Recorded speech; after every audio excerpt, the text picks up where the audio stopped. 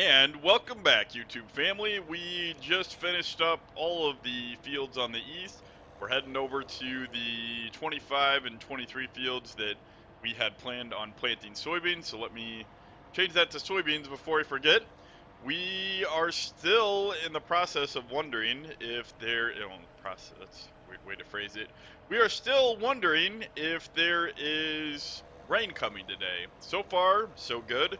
We could really use there to not be rain because we are kind of pressed for time trying to get these soybeans planted. If it does indeed rain Sunday and Monday, we could possibly be in trouble. We currently do not have enough food planted for our pigs. So, hopefully, we can. Okay, let me stop talking and figure out how I'm going to plant this field. It looks a little bit longer north to south. So let's just, yeah, let's just pull right in here. I think that's a pretty good idea. We'll unfold the planter and I can just start the end rows right here going west. I think that is as good a plan as any. And energize. Enter. We are a little bit, let's get a little bit over there, a little bit more. Go.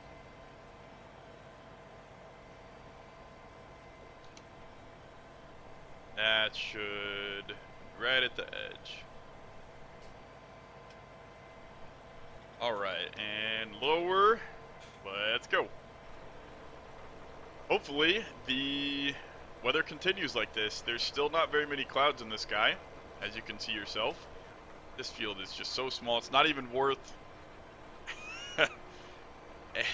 It's just so stinking small. Anyway, what was I gonna say? I don't think there's a fence here to the left. I think we're safe turning around there. It's kind of a bad way to find out that there is a fence. We probably should have gotten out and checked to see if there's anything hiding in the grass before we drove through it. Anyway, what were we talking about? Yeah, the cows are the ones, the animals that are going to need the most help. They are around 55% productivity right now.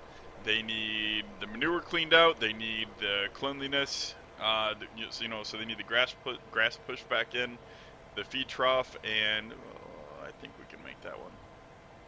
I think we can do. We'll try 3 passes of end rows. I think that's good.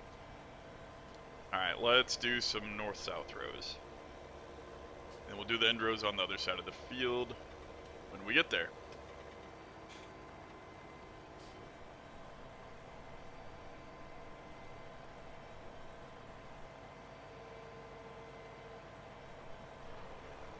Yeah, so the cows, and the good news is of taking care of the animals, we have quite a bit of wool we can sell. We have quite a bit of milk we can deliver, and I'm actually thinking about, I don't want to run into the fence. We will cut it off early, and we'll do some end rows down here. Yeah, so I think we're going to sell some pigs because right now we just do not have near enough crops planted to be able to allow the pigs to live through summer and winter without buying the very expensive pig feed. So I think that is the plan. Let's straighten up here. Oh, actually we were pretty straight. Probably could have just dropped it and went. But I do like things to be as straight as possible. It's good practice. And let's go. Okay, so that's right. This side has a curve. Should I turn, make that, no. This is straight enough, or it's not enough of an angle where we'll just run it out straight like this.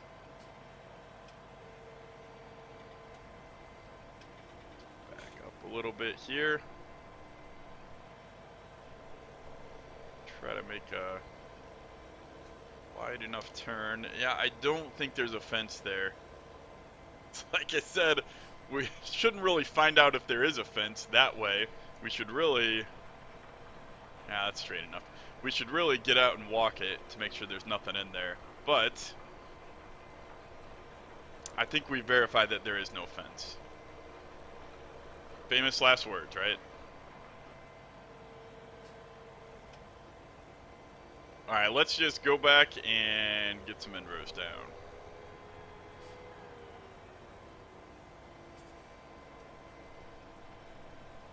And we really should have been using, I mean, not inrows, we already have inrows.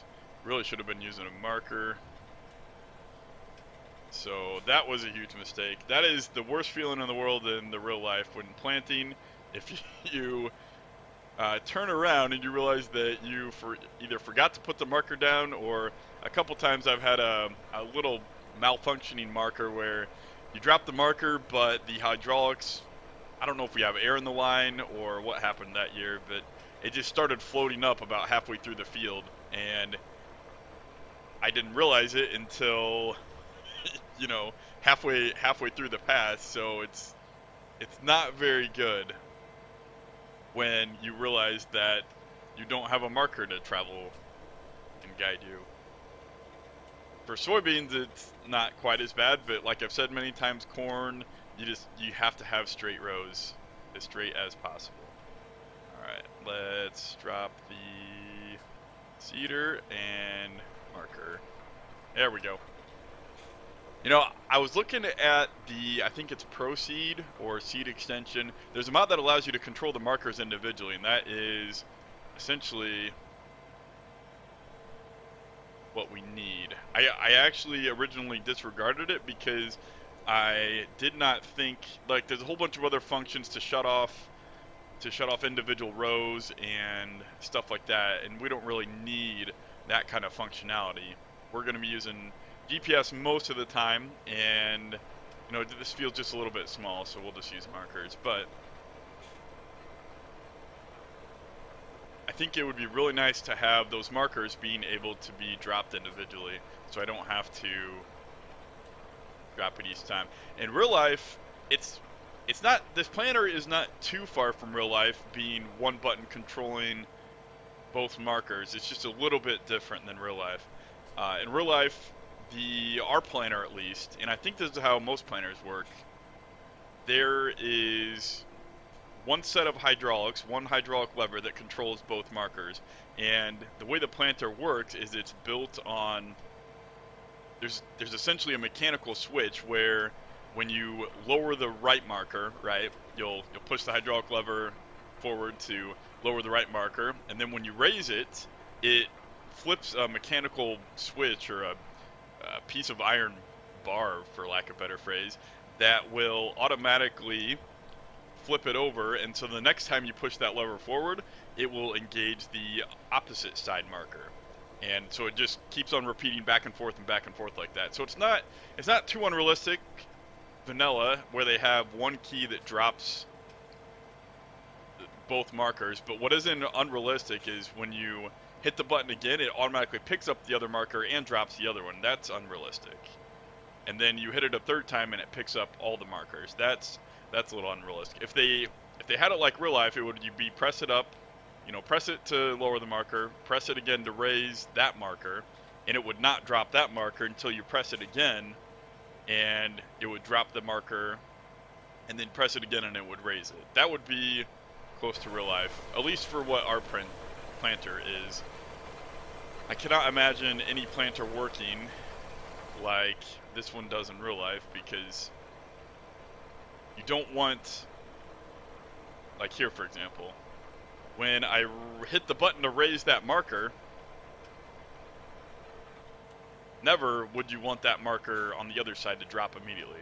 You want to make your turn first. So I don't know why, you know, seems like it'd just be a little quick programming change that they could do to make that more realistic, but oh well. It's not very functional.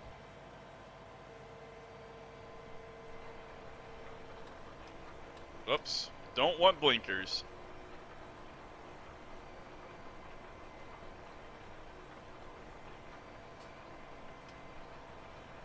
And let's raise.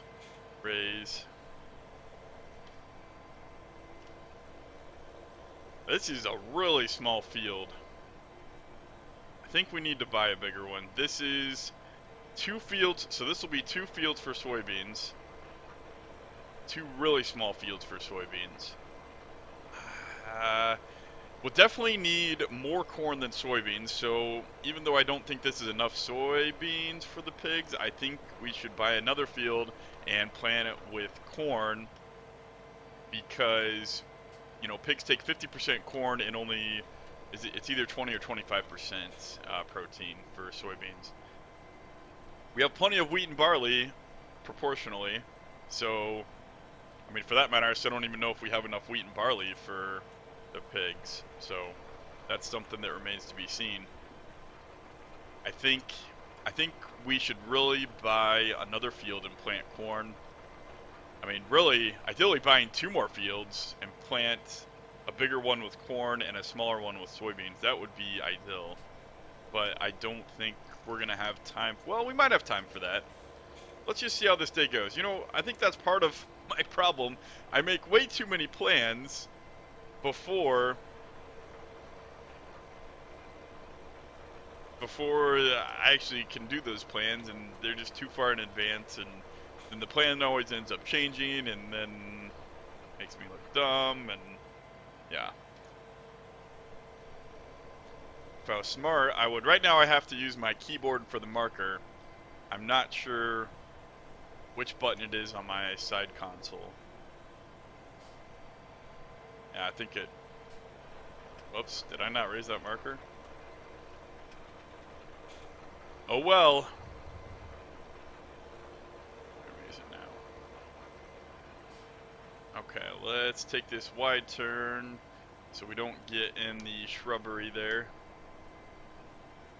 Avoid the fence and go back, and I think this is the last pass, or maybe one more. I think this will get it. Yeah, this should get it. I'll double check there. Certainly looks gotten. Done did look good. Alright, and I think we can get through to the other field over here. While we're here, where's the sign? Okay, let's run over to this. Let's just see how much a field around this size would cost, and if we even have the loan capacity to do it. So, this field costs 137. That's not too bad, actually, for a field this size. This would be a pretty good size field. And what about, so what's the size of, 25 might look like it's a little bigger.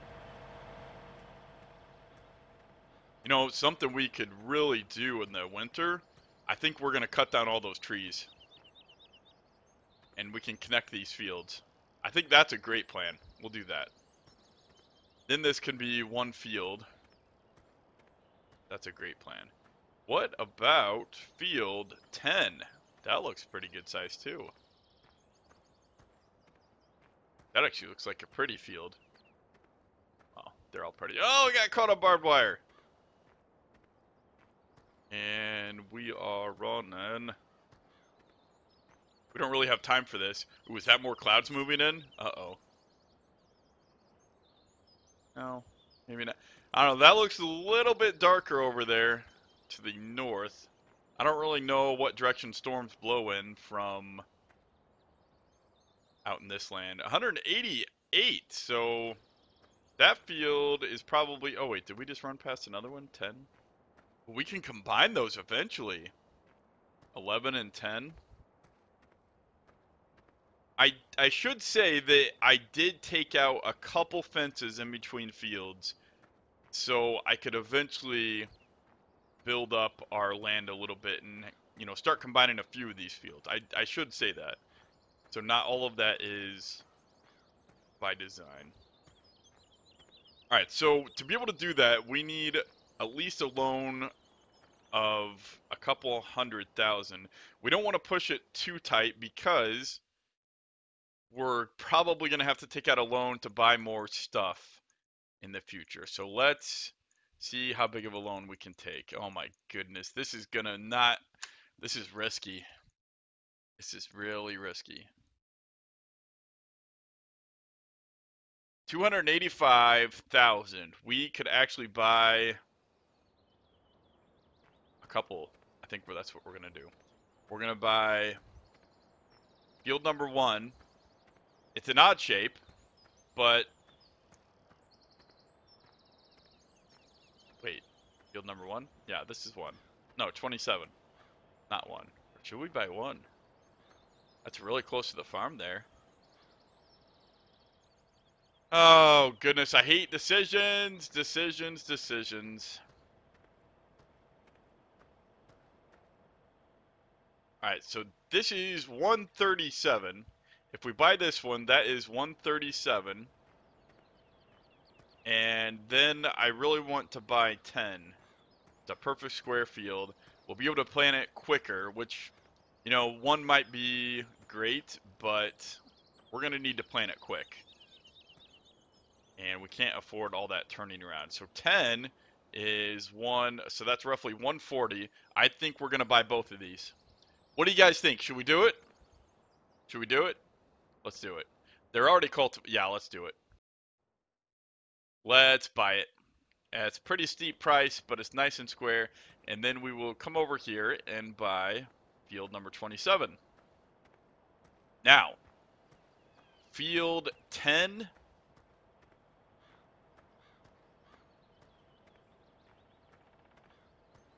I'm thinking we need a lot of corn. So here's what I'm thinking. Oh, goodness. We only have $45,000 currently in debt. Oh, that's right. We have more equity, so that allows us, well, it's really land bought and borrowed. But the seasons mod, that might be kind of a mistake. The seasons mod allows you to take a loan up based on your equity. And so since it shows that we own those 2 fields, we have a little bit more equity according to the game. So it allows us to take out a little bit more of a loan. However, it's not real equity because we bought that land on borrowed money. So anyway, the loan interest is going to skyrocket, but I think this will be really beneficial. So let's do 27 is bigger. Let's do that one with corn. We really should have done this field corn, but we didn't know. We could rip this. I can't remember if this is a fence that I took out or not, but we'll eventually rip this up and combine these 2 fields into one. I think this is a fence I removed. Yeah. So that's what we'll do. We'll combine these fields into one next year. So let's plant this field soybeans. So that way we can crop rotation into corn next year. I think that's a good plan. And then we'll do field 25 and 10 with corn. That still might not be enough corn, but I think that's what we need to do. All right, 27. Which way are we? Oh, another one of these diagonal angled fields. So it kind of looks like we're screwed either way here. Either we can plant north to south, and then we'll get some really short rows over there on the east side. Or we can plant east to west, and then we'll get really short rows on the south side. It does look like which way, hate decisions. Which way is longer? Does it look longer north to south? Can I measure with my thumb? Maybe if we get a bigger, I think we want to do it this way. So let's plant end rows going this way. And we'll use GPS for this, but not on the end rows. So this will be end row. Still planting soybeans, that is what we want. We are fertilizing, we have a marker down. All right, just making sure I have all my bases covered. I think we're good here. So if I can drive straight, let's try to get a better view of this field. I think we did the right thing. Oh, I cannot drive. Oh, that's why you don't zoom out. Stupid Daniel.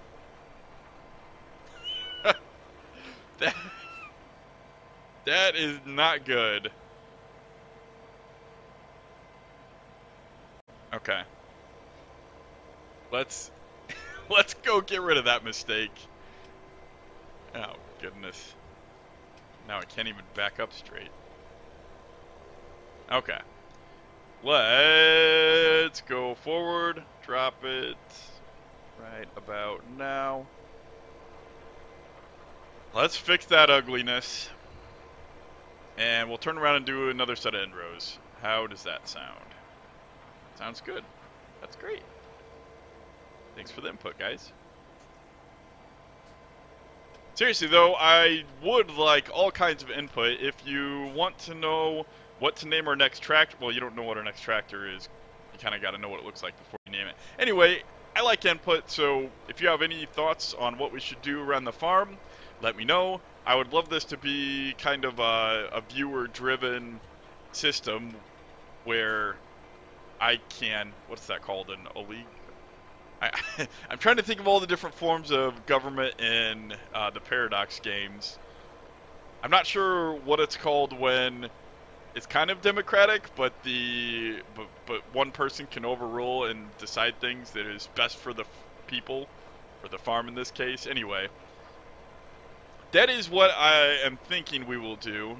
You know, I'll adhere to your suggestions if they're good ones, but if you know, obviously if they're stupid or unreal, well, I don't want to say stupid. That could be mean.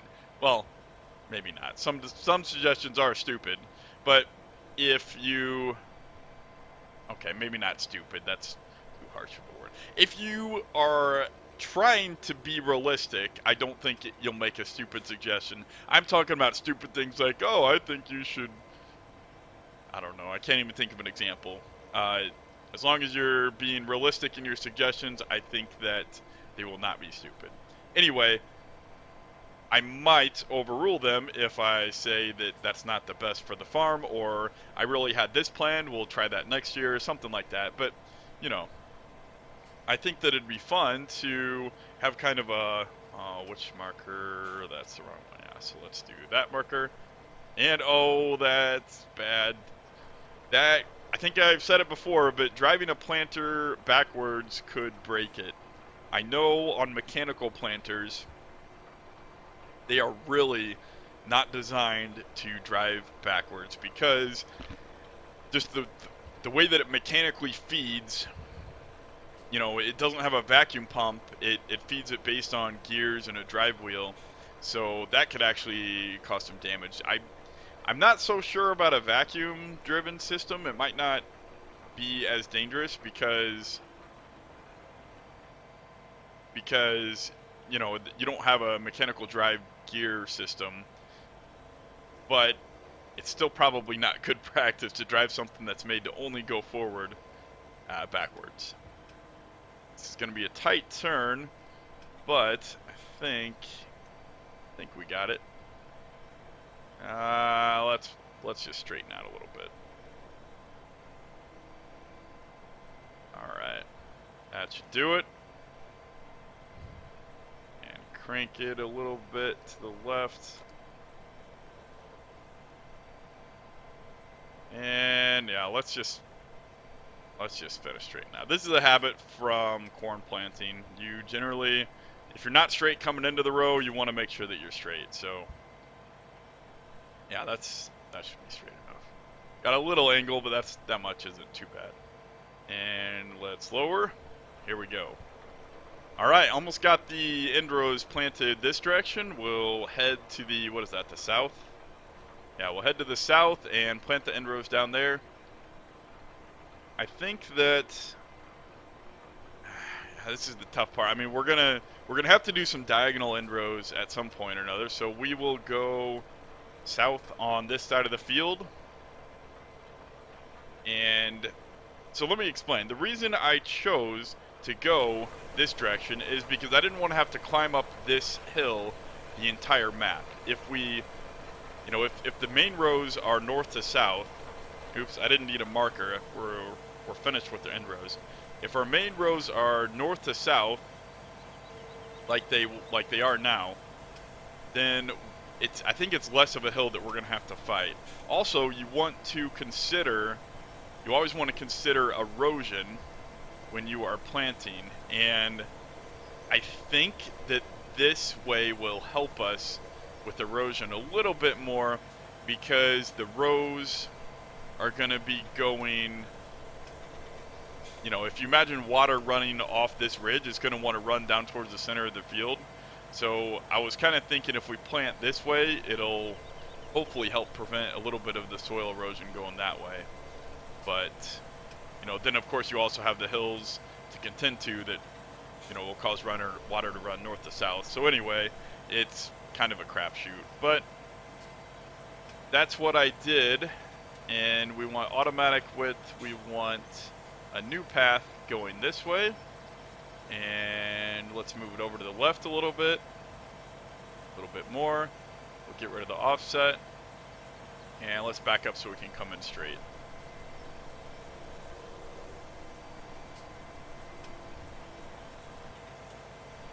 Straight enough. All right, we will drop our planter. Wait, I think I might have. Yeah, we weren't able to go all the way because of the fence there, so let's raise the planter, go backwards just a little bit, and we'll drop it, I think, around there. That's just the little bit I couldn't finish planting those end rows because otherwise I would have ran into the fence. So that's what I did there. Let's get rid of that. And like I normally say, I like to drive inside the tractor as much as possible. Let me interrupt myself here. This is kind of an awkward, long diagonal, so we'll just turn off GPS and plant here once while we finish our end rows. What I was saying is, I normally try to drive inside the tractor because not only is it realistic, but it's also just easier when you are playing and driving around. It's just a lot easier not to hit things. It's a lot easier to turn and back up and steer. But when we're on GPS, you know, that doesn't really matter anyway. So I think I just accidentally raised the planter. And I think we are still, yeah, we'll call that good enough. If we need to run out straight there and back up once or twice, then that's not the end of the world. Planting diagonal end rows. Yeah, these short rows are going to be kind of a pain. I almost want to start over on this side of the field just so we get the worst of it done first, but we'll stick with the plan. Although we do have a lot of space down there to turn around. We might not need to. Let's just go all the way. That fence is a little far away. We might not need to plant. What'd that be? Is this an 8-row planter? That'd be 8, 16. We might get away with 16 end rows here since. We might get away with 16 end rows since there's a lot of room over there to turn around on, but I don't. You're just safer planting more end rows. It's a lot easier to turn around. Give yourself more room. It makes it quicker, which, you know, as is important with time being short. Can always use more. Most efficient way of doing things is best.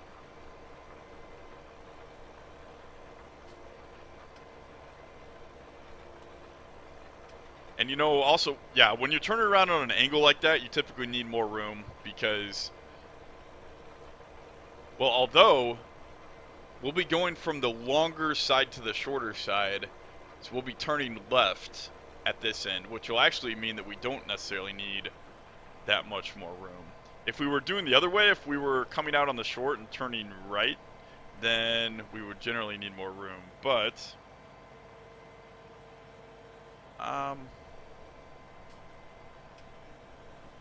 okay.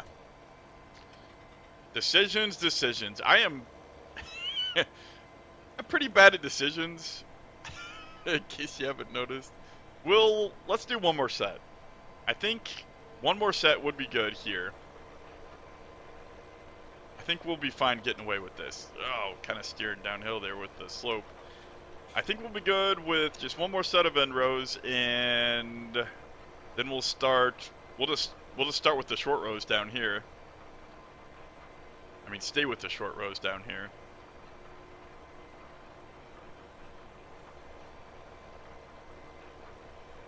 And then we can finish our short rows up.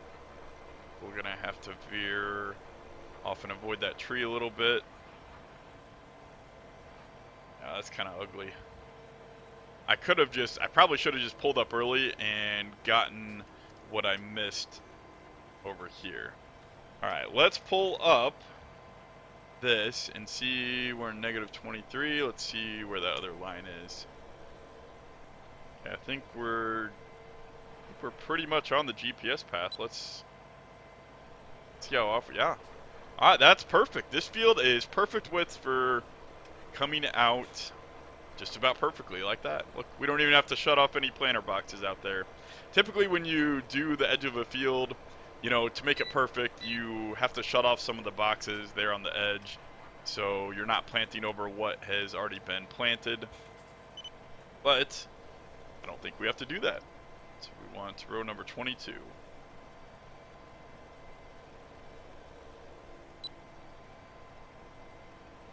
And drop it.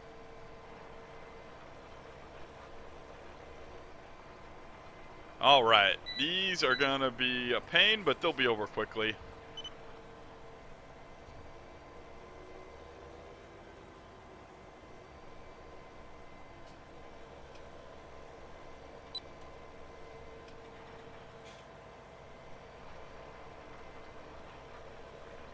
Typically, unless you are in a super hurry, you'll see a lot of the bigger farmers who think that they don't have enough time, and some of them really don't. But really, if you want the most accurate depth, you do not, oops, I think I hit it a little bit too late.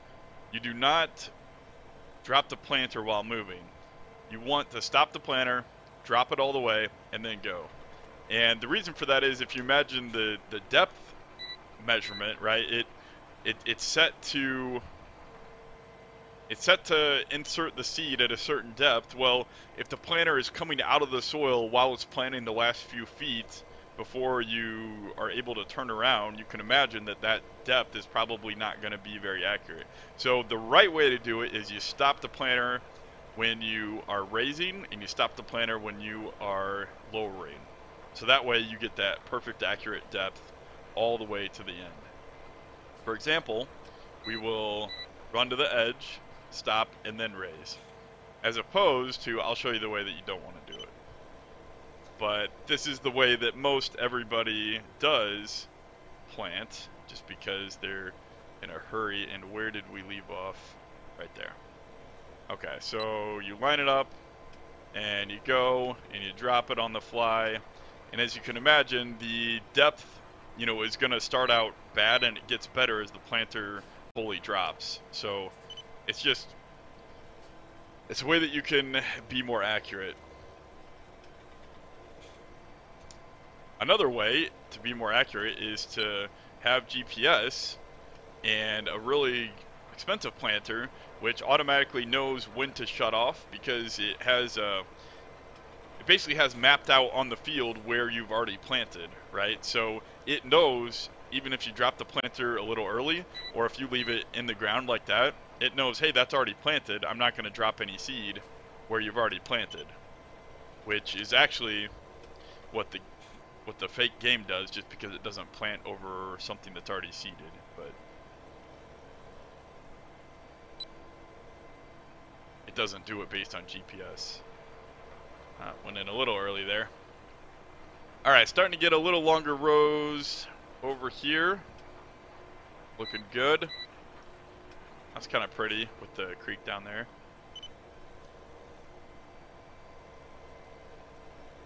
No time to stop and enjoy the beauty, though. Gotta go.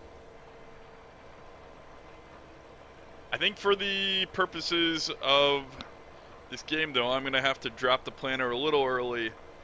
It's not a good habit to get into, especially if I take that habit into real life.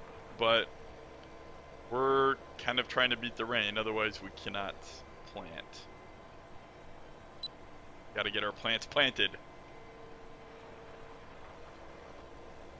And let's drop at the edge of the angle, and away we go. Chugging up this hill. We are back to $786. I'm looking forward to selling the milk and see what we get for the milk. It remains to be seen how profitable our animals are.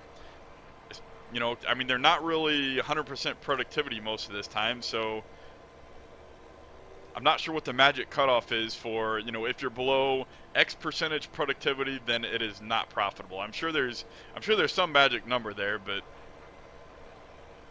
that'd take a lot of figuring out. This should be, you know, one thing we did not do is we did not fertilize this field before we planted. I think we did that with all the other fields. So this field is going to be one stage of fertilizer behind the rest. So I think we're going to have to weed it, and then that'll be the second layer, and then we're going to have to waste a little money and, well, not waste money, but we're going to have to spend money and get an extra set of fertilization in there after it's already been grown. So the plan is, I'm thinking, since we can harvest wheat early, on the fields that we harvested wheat, we'll spread manure and slurry, and then we'll cultivate, and that will be our cornfields, right? So anything with barley, canola, wheat will become corn, and it'll already have one thing of fertilizer. With the planting, it'll have a second pass of fertilizer on it when you plant, and then we'll have to weed it once, and it will have that third layer of fertilizer. So that's the way that we can get 3 fertilizers with corn. With the rest of the crops, I'm thinking that we're not going to have enough manure and slurry to go all the way around for everything. So is this the last pass? I think this is it. So we're not going to have enough manure slurry to go around for everything, so that means we're going to have to do a fertilization pass in the fall or before we plant in the spring. But we can no-till, so we're not necessarily going to need... Oh, this isn't the last pass. That's weird. Thought it looked like... Down there it looks like we were on the last pass, but maybe not. I hope we have enough seed to finish this field. Might run out. I think we got it. Yeah, down and back. Hobbit's tail. What was I saying? I think that we... Let's see, so... After corn will become... So do you want to do rotation corn, soybeans, then wheat, or soybeans, corn, wheat? Oh, that's right. It's at an angle down here. I forgot. And then I forgot we did one of those rows. I forgot we curved it like that. So this will be the last pass.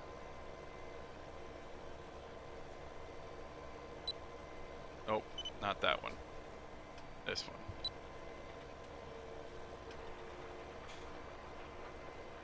So let's do corn. Oh, that's right, because corn's going to be after wheat. So we got to do corn, soybeans, wheat. So the corn fields will become soybeans the next year. The soybean fields will become wheat/barley the next year. I don't think we'll grow canola. I think we'll just grow soybeans. All right, that takes care of soybean planting. Now we just have 2 more fields of corn. Let's take this out to the main. Let's see, where's a good place to fill up with seed? It's right next to the entrance here. I think that's a great place to leave it. For now, though, we'll call that an episode, and we'll take care of those things in the next one. So until then, thanks for watching. Bye-bye.